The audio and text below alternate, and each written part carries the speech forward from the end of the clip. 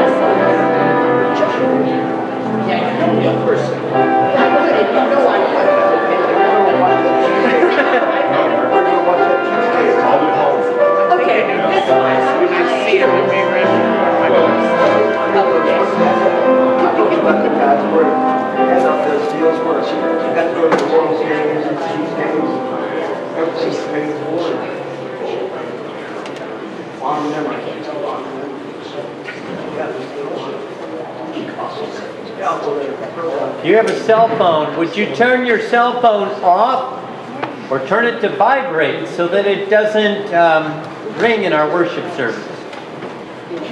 Call to worship this morning comes from Psalm 135, verse 3. Good morning. Praise the Lord, for the Lord is good. Sing to the Lord's name, for the Lord is gracious. Please stand as you're able. We're going to sing the first 5 verses of "O for a Thousand Tongues to Sing."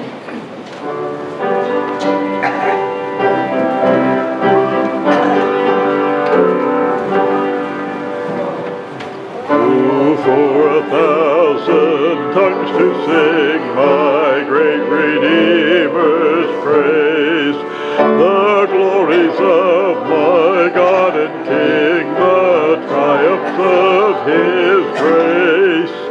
My gracious Master and my God, assist me to proclaim, to spread through all the earth abroad the honors of thy name.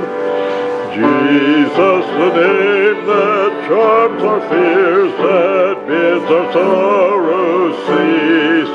'Tis music in the sinner's ears, 'tis life and health and peace. He breaks the power of canceled sin, He sets the prisoner free. His blood can make the foulest clean, His blood availed for me. He speaks and listening to His voice, new life the dead receive. The mournful broken hearts rejoice, the humble poor believe. Would you welcome to Central United Methodist Church? Please welcome one another just by waving. If you're watching us by video today, please welcome you as well. You may be seated. Let us pray. God of grace, we thank you for this day of worship. We thank you that we have this warm place to worship. We pray that you would be with us today. Warm our hearts as you did John Wesley, and help us to know that your presence is here with us. And assist us as we worship you to see you in every aspect. The hymns, and the prayers, and the scriptures, and the word proclaimed. For this we ask in Jesus' name, amen. Amen. Our responsive reading this morning is from Psalm 133, verses 1 through 3. I'll do the part in the light print and lead you through the dark. The Lord is my chosen portion and my cup. You hold my lot. The boundary lines have fallen for me in pleasant places. I have a goodly heritage. I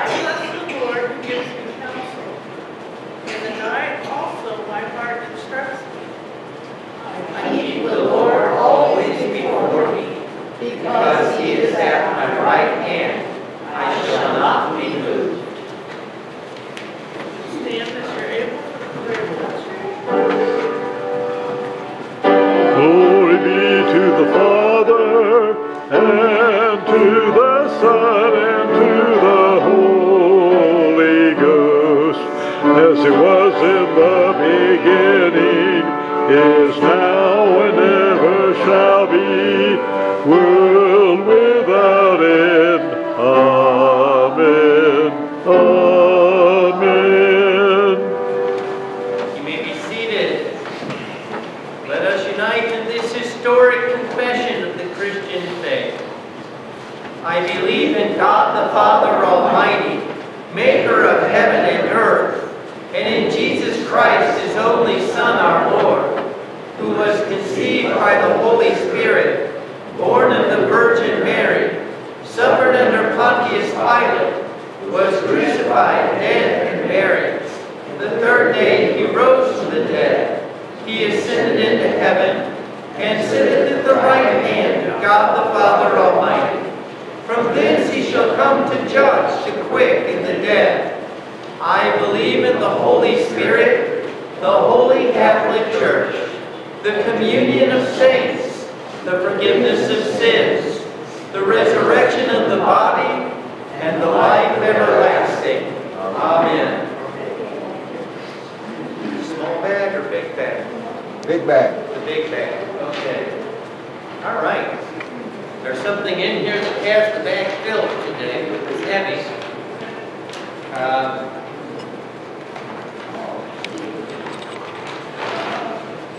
All right.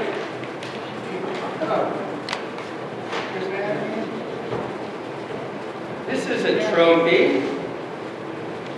and it has Hebrew on it, actually, at the bottom of it.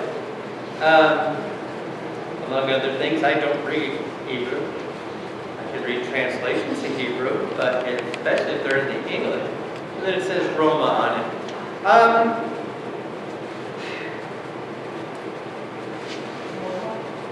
My kids, when they competed in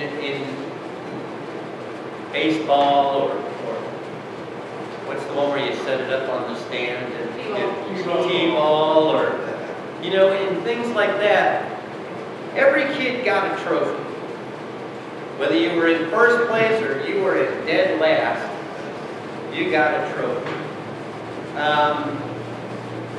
When I was a kid, that wasn't so, right?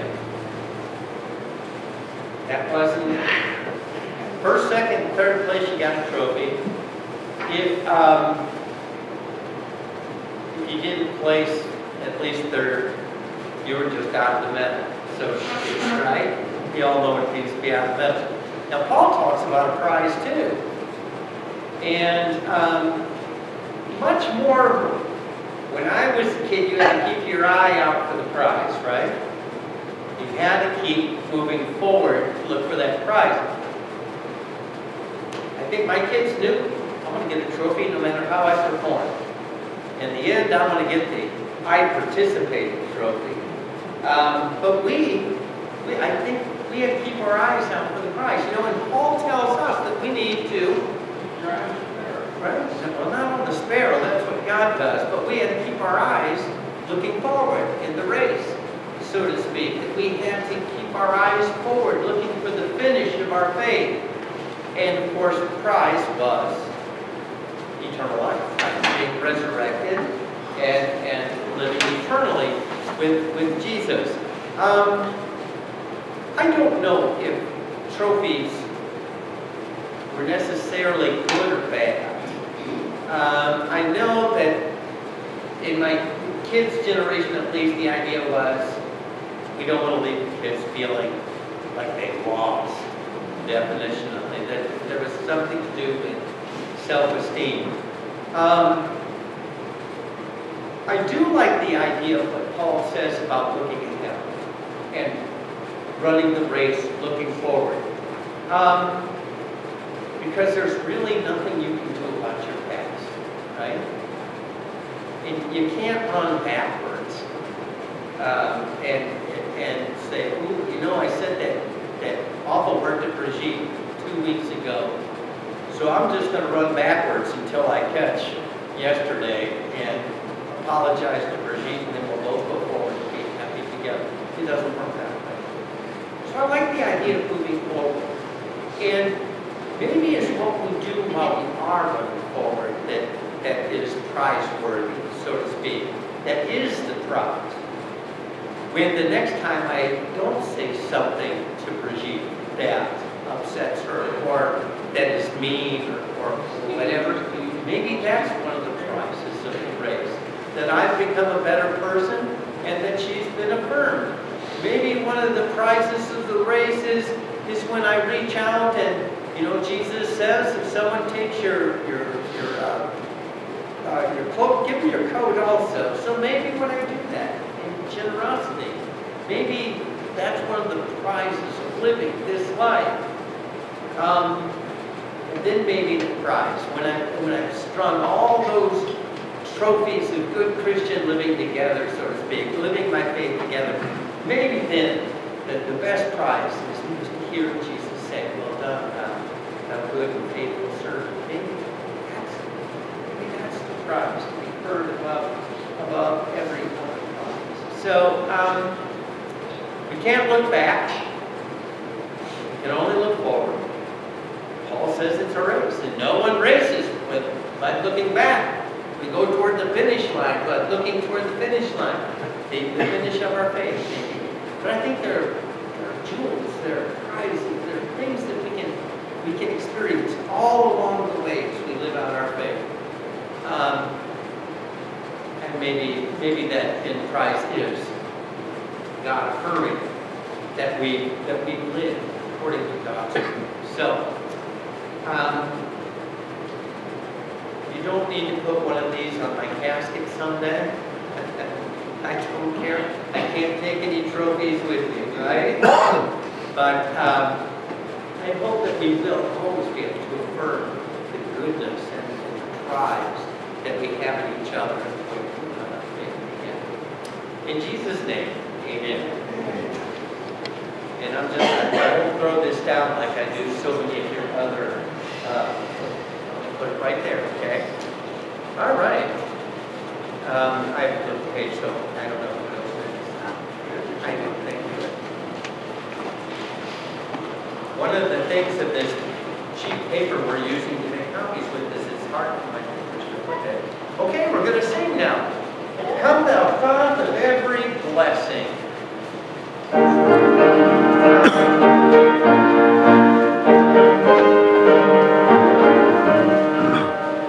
Come the fount of every blessing, tune my heart to sing thy grace. Streams of mercy never ceasing, call for songs of loudest praise.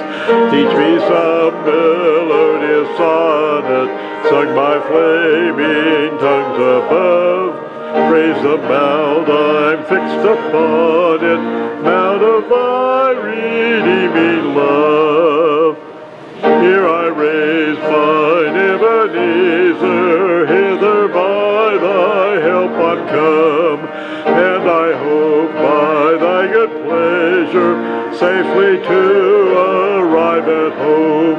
Jesus taught me when a stranger wandering from the fold of God, he to rescue me from danger interposed his precious blood.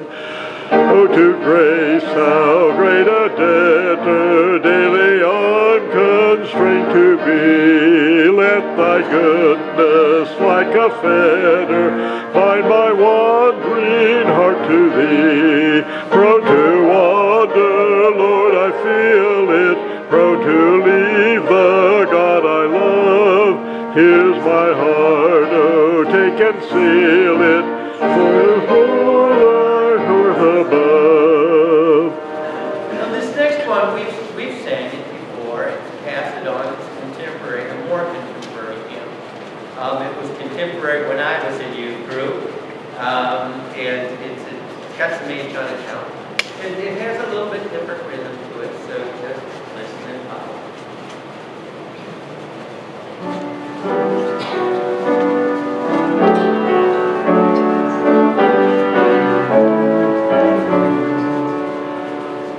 It only takes a spark to get a fire going, and soon all those around can warm it's glowing. That's how it is with God's love. Once you've experienced it, you spread the love to everyone. You want to pass it on. The wondrous time is spring, when all the trees are budding.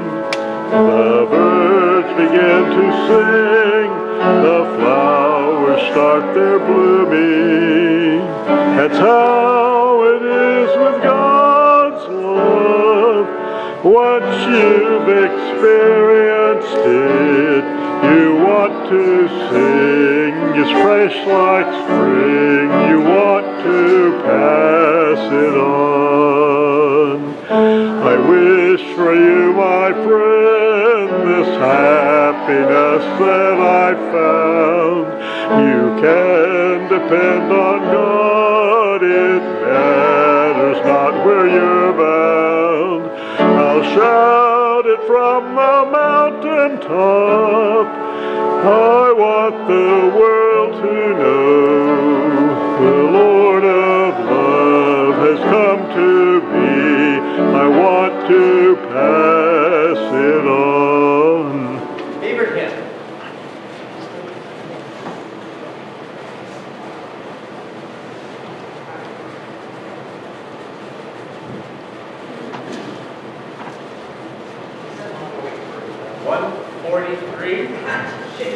Oh, you just shouted out a number. Okay. Well, you know what we say is that, you got to sing it if it's a solo if you don't know it. Yes. I don't know how to play it, but I know how to sing it. 5:30. 5:30. 5:30. 5:30. Are ye?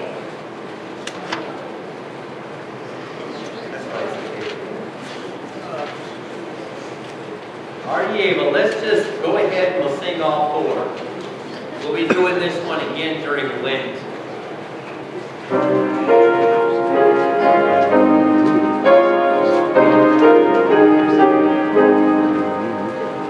Are ye able, said the Master, to be crucified with me?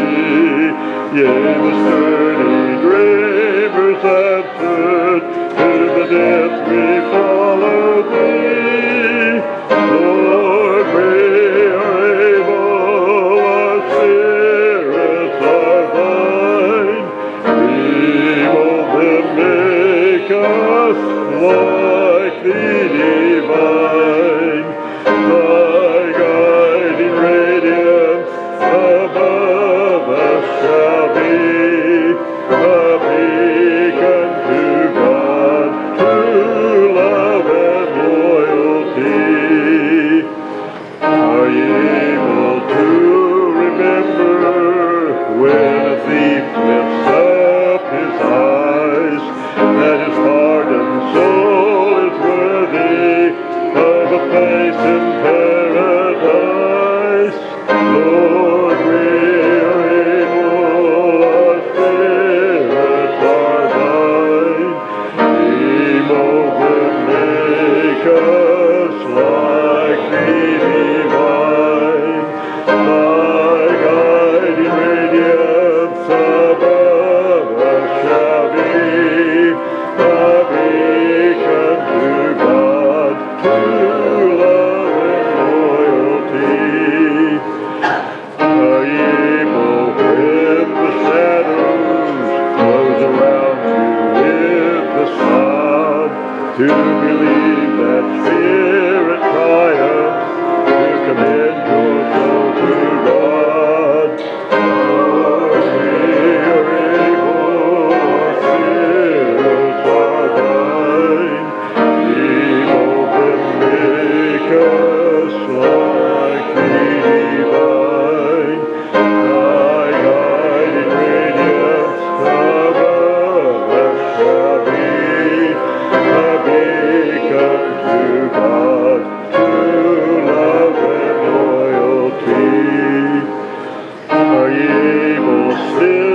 the Master whispers down eternity, and heroic spirits answer now and then in Galilee. Lord, we are able, our spirits are thine. Remold and make us like thee divine. Thy guiding radiance above us shall be a beacon to God, to love and loyalty. And today's focus, God can be found in pop culture, I guess.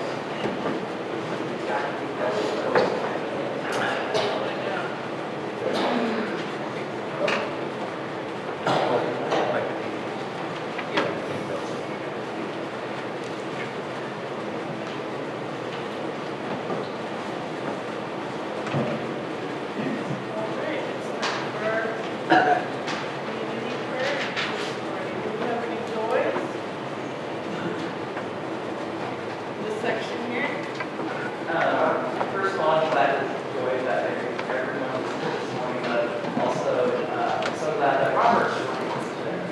Good to have you, Robert.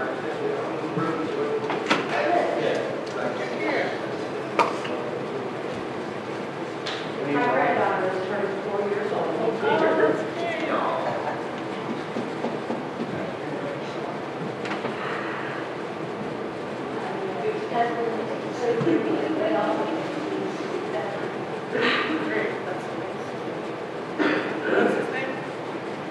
What's his name? Oh, John. John. I'm sorry, I don't know his name. Good. I have enjoyed getting the turn. Okay. We have 4 new kids. Oh, wow. The concern, that brings us back up to 8. Oh, nice. Yeah, 8 cats, 2 dogs, and 1 cat. Okay. Perfect. The Bhutan Nepali Church of Kansas is celebrating its 25th anniversary today, and I bring that up because they've shared space with us over at University of United Methodist. Okay. Any other joys? Way in the back pew here. Yes. Yeah, sitting where Doc used to. I have several. Okay. First of all, some building Thanksgivings. I'm thankful for the heat, and I'm also thankful for this building is 100 years old, and our drain downstairs is an old house trap, which don't meet code anymore, but they did 100 years ago when they poured the basement floor. The thing is, it's been clogging up more and more and more, giving us more and more grief. And we're about to have that house trap dug out and circumvented. And so I'm just thrilled that my best friend in the basement won't be a snake anymore. And so we rejoice in that. And then I rejoice in a donation that we got yesterday. Semi-truck pulled up in front of the church yesterday, and Richard was by himself when it pulled up. He knew it was coming, but he thought he was the only one to help unload it, and people came out of the woodwork to unload that truck. We had a nice crew by the time it was done. What was on that truck, there were 2 pallets of Hostess cakes of various sorts, including just ambrosia in a bag. They had a strawberry donuts dipped in chocolate, which Wilma and I hit pretty hard.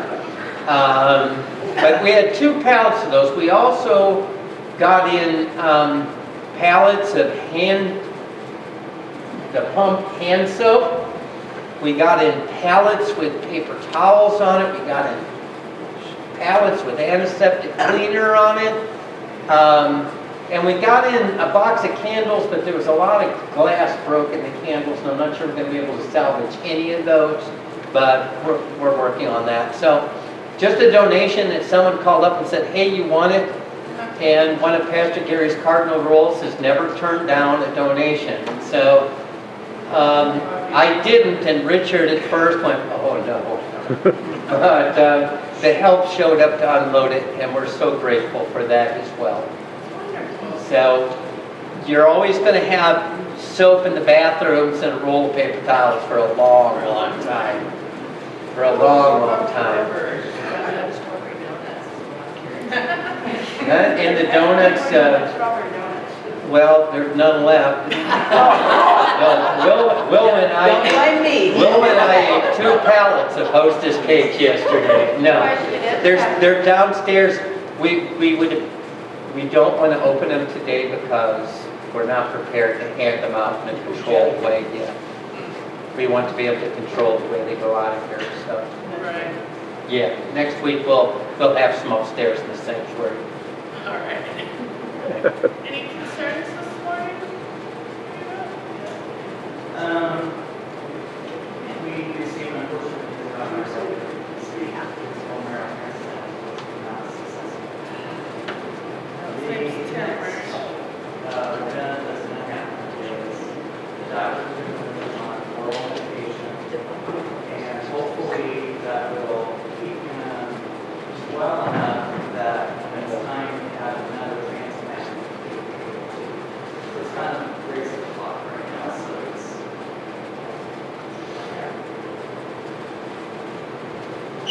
pray that happens and we can follow up.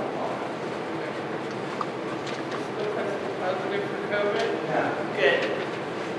I think you're gonna have that. Well, yes, definitely.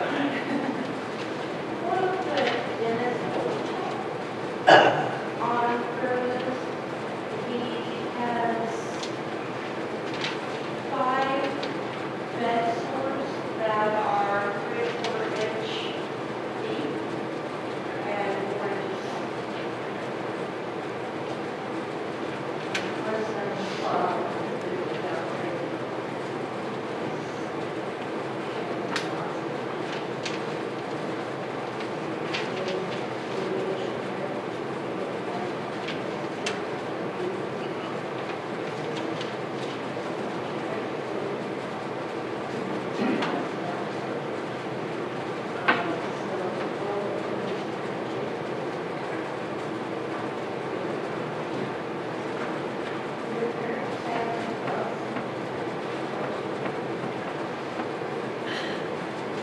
I'm having surgery Wednesday. Okay. I pray everything goes fine.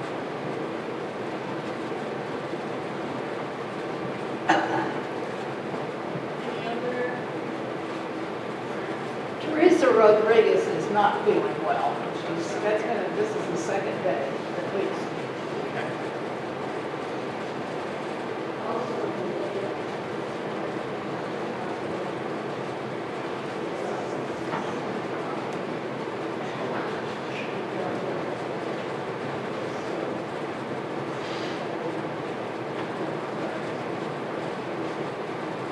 What's his name? We want to remember those who are out in the cold this day. Today and tomorrow are just going to be really brutal days. All right. First pray together and then we'll pray silently. Almighty and everlasting God, who governs all things in heaven and earth, mercifully hear the supplications of your people, and in our time grant us your peace. Through Jesus Christ our Lord, who lives and reigns with you and the Holy Spirit, one God, forever and ever. Amen.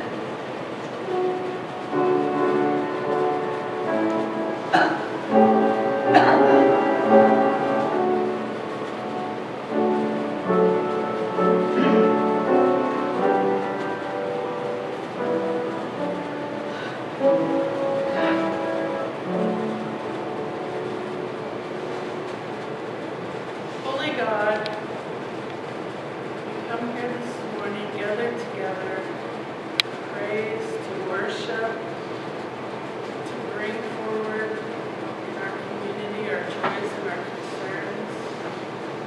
You know all of these without us even speaking them, but we bring them together, we speak them aloud so that we can share in praying to you. Teresa Rodriguez, who is not feeling well. We're joyful for a lovely young child's 4th birthday. Robert, who is back home recovering. We pray for pets who are a blessing, and we also have to care for them. They take time and attention. In this cold, we pray for people and animals who are out, without their shelter. Help them find places to stay warm while we go through this cold spell. We're joyful for the 25th anniversary of our church. Always a wonderful thing, any kind of community to celebrate together. We are grateful for the heat we have in this building, for the heat we have in our homes. And again, pray for people who do not have that luxury right now. We're grateful that the trap in the basement is going to get repaired so that we can quit fighting with it all the time. We're grateful for donations that come out of the blue that we can take and spread out among people who can use them and need them. We pray for Tim, who's already gone through a bone marrow transplant that wasn't successful, and now is taking medication so that he can hopefully have a second one that will be successful. You know what he and his family are going through. Holy God, just be with him and carry them through this time. We pray for Dennis Dolanchek, who has red sores, Bob, who has cancer, and the family's trying to get money to bring him up to Kansas City. We pray for Sandy's surgery Wednesday, that it will go well as expected and she will recover from it. We pray for Larry's broken hip, that he will be able to heal and recover from that. And again, Lord, with all the cold, we pray that people will find places to stay warm. Now will you join me in praying the prayer that our Lord taught us? Our Father, who art in heaven, hallowed be thy name. Thy kingdom come, thy will be done, on earth as it is in heaven. Give us this day our daily bread, and forgive us our trespasses, as we forgive those who trespass against us. And lead us not into temptation, but deliver us from evil. For thine is the kingdom, the power, and the glory forever. Amen.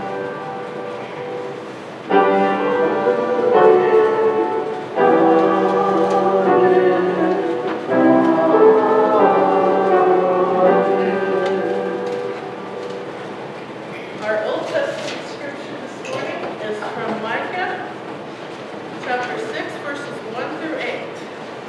And this is the one I'm going to be talking about my sermon, so be sure to listen closely. Hear what the Lord says.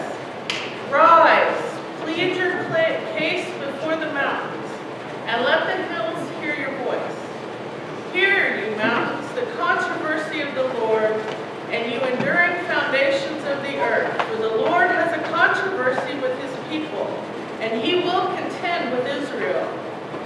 O my people, what have I done to you? In what way have I wearied you? Answer me, for I brought you up from the land of Egypt and redeemed you from the house of slavery.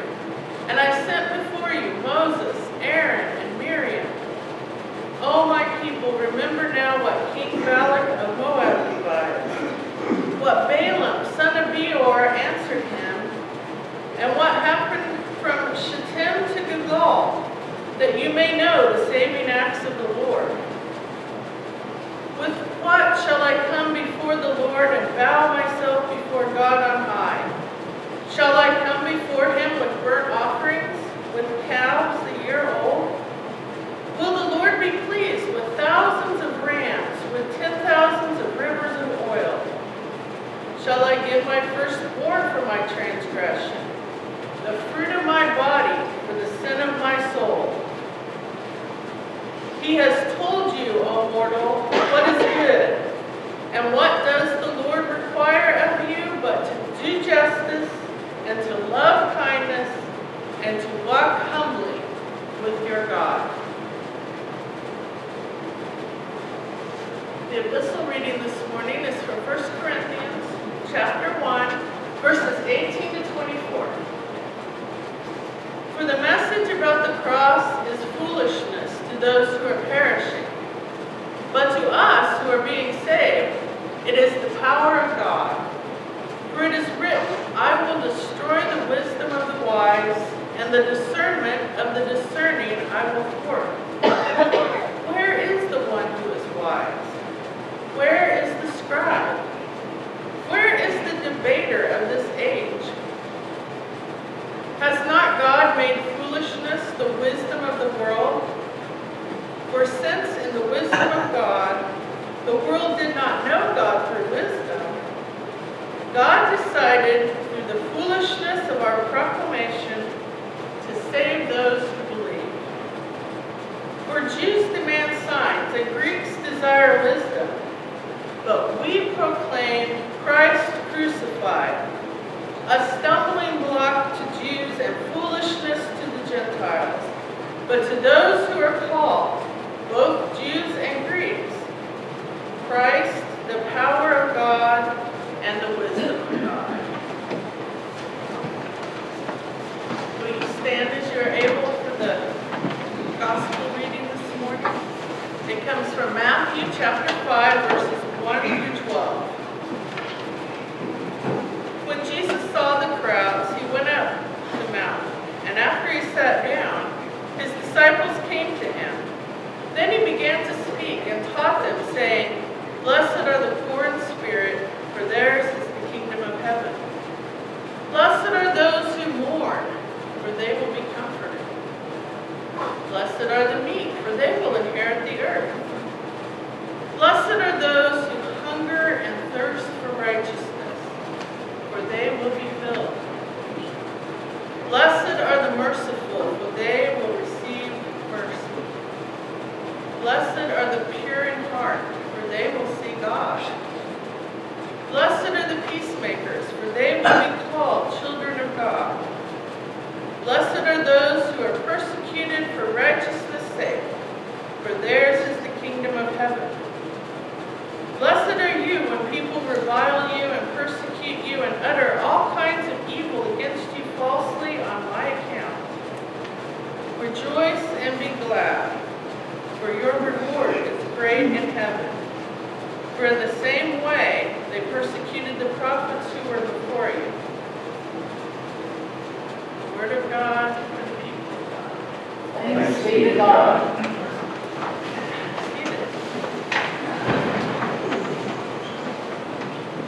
All right, Gleaning the Cube. I was scrolling through Facebook the other day, minding my own business, when I came across an interesting discussion thread on a Generation X page that I follow. This page is about all things Gen X, which is my generation. I enjoy a lot of the posts people make on there about the shared experiences of people and the memories of people in this age group. On this particular day, someone had made a post about a movie from back in the late 80s or early 90s, starring Christian Slater, called Gleaning the Cube. The person who made the post liked the movie, but was wondering what that term means, gleaning the cube, in the context of the movie and in the context of life, and and Generation X. Now I will say I knew the answer to this question because this is a favorite movie of mine. Not because I was part of the skater culture then or now, but rather because the meaning is relatable to all types of people, from my generation and from others as well. You see, at its most essential, the phrase gleaning the cube means finding the edge of your limits and challenging yourself. Finding the edge of your limits and challenging yourself in that place. And that is basically what several people offered as the meaning, while others admitted they didn't really know what it meant. And a good conversation thread was generated over the course of several days. As I followed and participated in the conversation, I thought about how that idea might make a good sermon. And so I kept it in the back burner and allowed it to simmer for a few days while I waited for inspiration. Our scripture for today is Micah 6, 1-8. A very well-known set of verses, especially verse 8. Many people have quoted this scripture throughout the generations to support the fight for justice and ending oppression and marginalization of people within society. Specifically verse 8. He has shown you, O mortal, what is good. And what does the Lord require of you? But to do justice, to love mercy, and to walk humbly with your God. Whenever this verse from Micah comes up, I think of a former bishop from the former Kansas East Conference, Bishop Fritz Moody. I heard him preach several times from this scripture over the years, as he would share that it has always been the inspiration and motivation for his ministry, his whole career ministry, to act justly, to love mercy, to walk humbly with God. Of all the virtues that exist, of all the ways that people can be told to behave, of all the habits that might guide our thoughts and our actions, these three are the ones that the prophet Micah tells us are shown to us and required of us by God. As Jesus made his way through the countryside, he was headed for that final, triumphal return to Jerusalem. It would begin with shouts of loud Hosanna and praise, and would turn into a long, brutal march to Golgotha and death on a cross. And it would end with resurrection and life. People asked him questions along the way, and he taught them through parables and through stories how to act justly, how to love mercy, and how to walk humbly with God. One of these people that he came across during his ministry asked him, "Lord, what is the greatest commandment?" He wanted Jesus to take the bullet points and sum it up in one easy PowerPoint slide that would give him an easy way to fulfill everything in the law and the prophets, so that he could find the most direct and easiest route to salvation. Jesus answered this man's question without judgment or condemnation toward his desire to find an easy way. He summed up all the teaching in the law and the prophets and distilled the basic requirement for a follower of God down to two things: love God with all of your heart, soul, mind, and strength, as yourself. It isn't exactly a recipe for easy salvation, though, is it? We still have to put some work into it. We have to spend time with God so that He can show us what is good. So He can show us what is required of each of us. So we can find out for ourselves how to do these things. What specific thoughts and behaviors, what habits and disciplines both lead to and flow from living this way. To act justly, to love mercy, to walk humbly with God. If we do those things, we will love God with all of our heart, soul, mind, and strength, and we will love our neighbor, and we will love ourselves. Even though these things fit together in the puzzle of who God wants us to be, they aren't really specific directives either.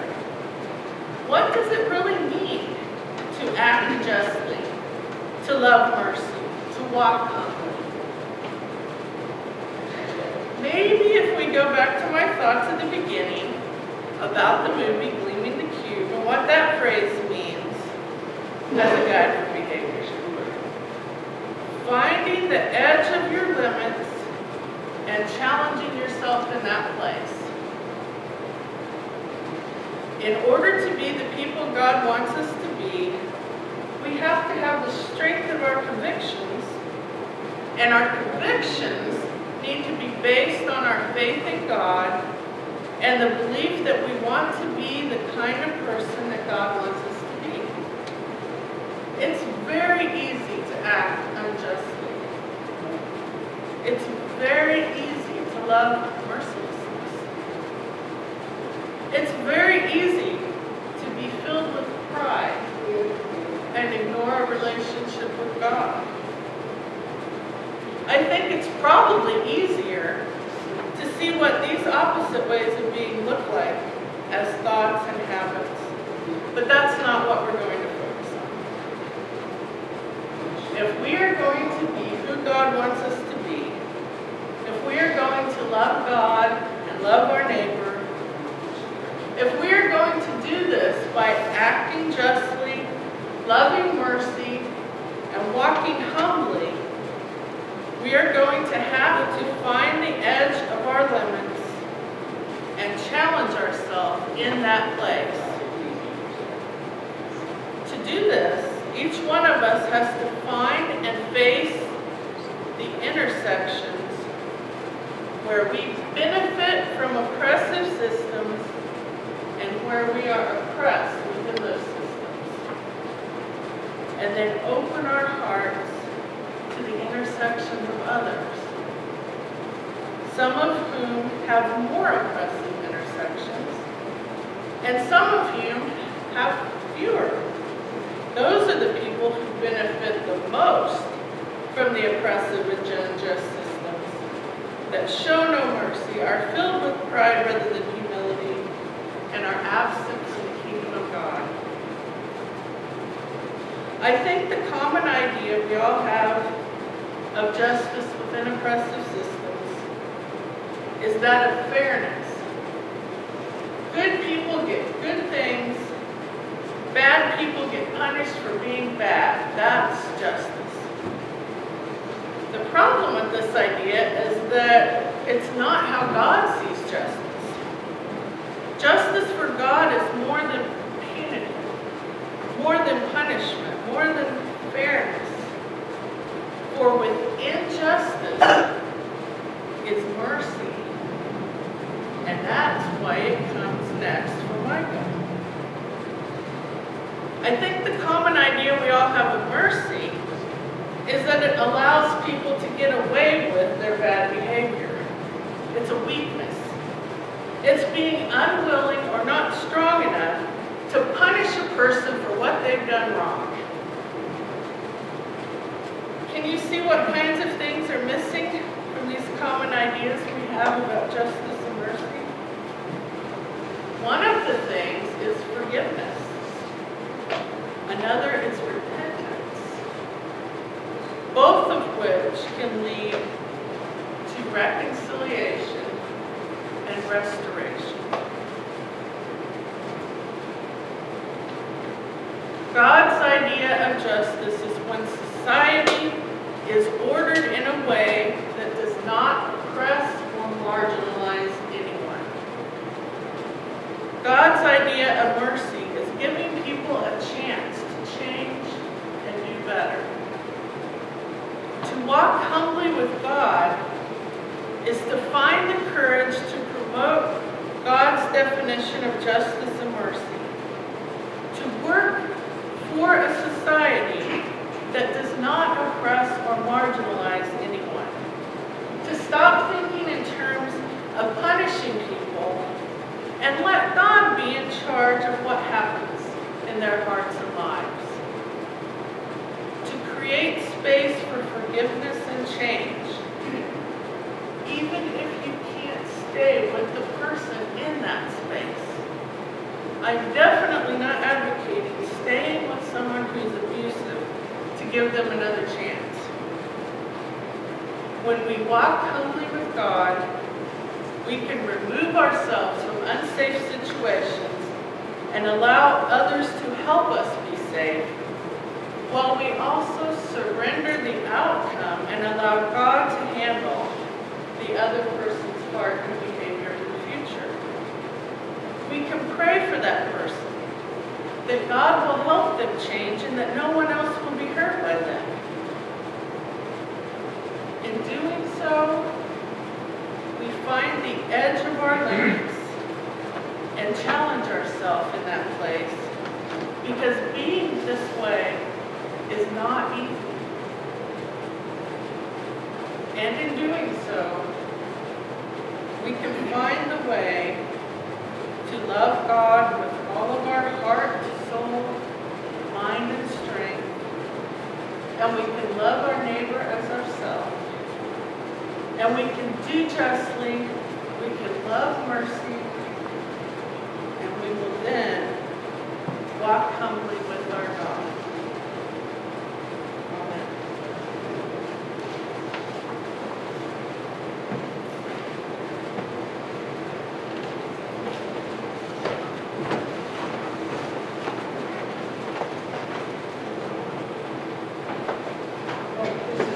The service where we receive the offering. The offering plate is on the back table, and you may place your offering there on the way out in church today. If you're watching us by video and you care to make an offering to our church, our address is 933 Argentine Boulevard, Kansas City, Kansas 66105. Let's pray. God of grace, we give you thanks this day. High calling you place upon our lives. We call not only to love justice, to stand against oppression and things that marginalize people, but that you give us the strength and the ministries to do just that. God, help us to offer ourselves so to you in this time of giving, that we do press the very limits of our comfort zone and go to those places where you call us to be and to do the things that you call us to do. We pledge to you this day every thought, every word, every toward those goals, and we give these gifts as well to support your ministry as we seek to achieve your realm in this earth. For it is in Jesus' name we pray. Amen. Please stand as you're able for the doxology. Praise God from whom all blessings flow. Praise Him, all creatures here below. Praise Him above, ye heavenly hosts. Praise Father, Son, and Holy Ghost. Amen. The sunflower there is in honor of Kansas Day. We're 162 years old today. So you may be seated. That's okay about that maybe being up there.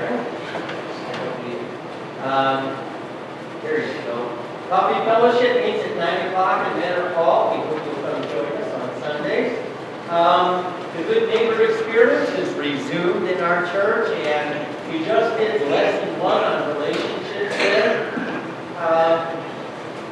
And just as an experiment, if you want to know in your own neighborhood how you're doing at being a good neighbor, draw a box, put your house in the middle of that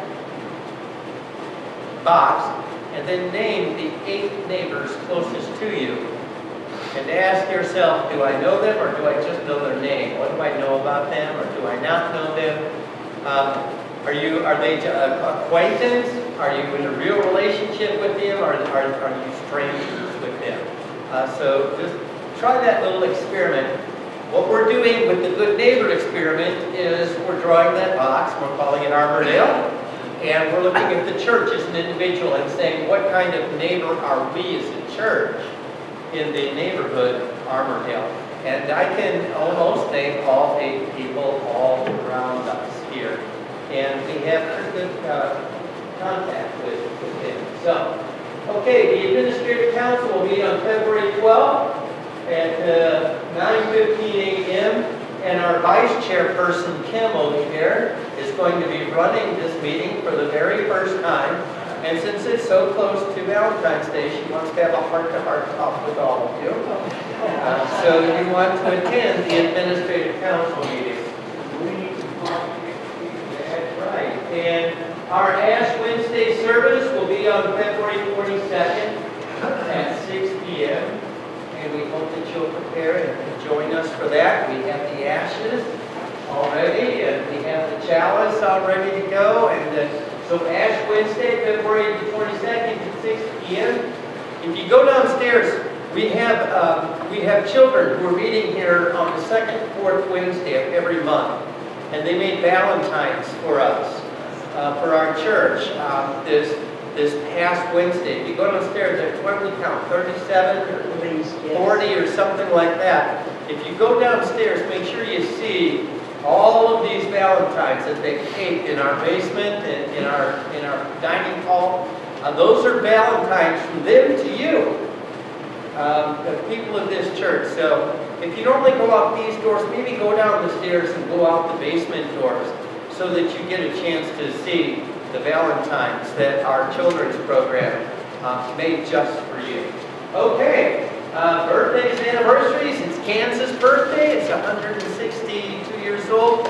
Jan has a birthday, and she's not here, so we're going to sing it to her when she comes next week, all right? But we can sing happy birthday to Kansas, I think we should. I'm happy to be in Kansas. I hope you are, even though I'm from Wisconsin, eh? Even though I'm from Wisconsin, I'm glad to be a Kansan. So, let us sing. Happy birthday To you, happy birthday to you, happy birthday, God bless you, happy birthday to you. All right, our hymn party is Blessed Be the Tie. First ones, please stand and pray.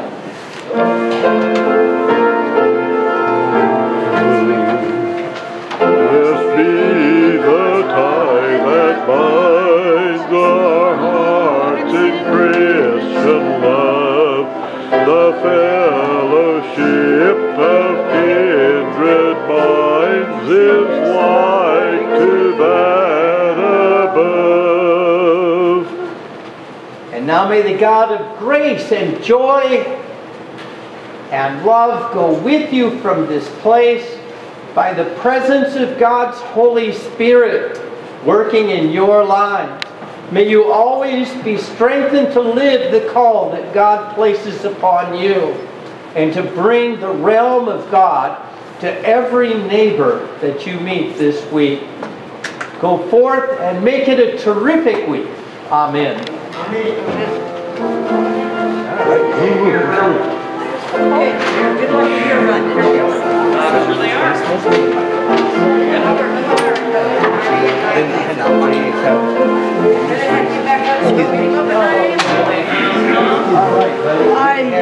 I forgot to tell you.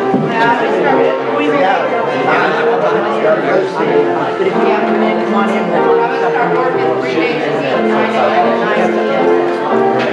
That's That's it? Oh. Oh. Yeah,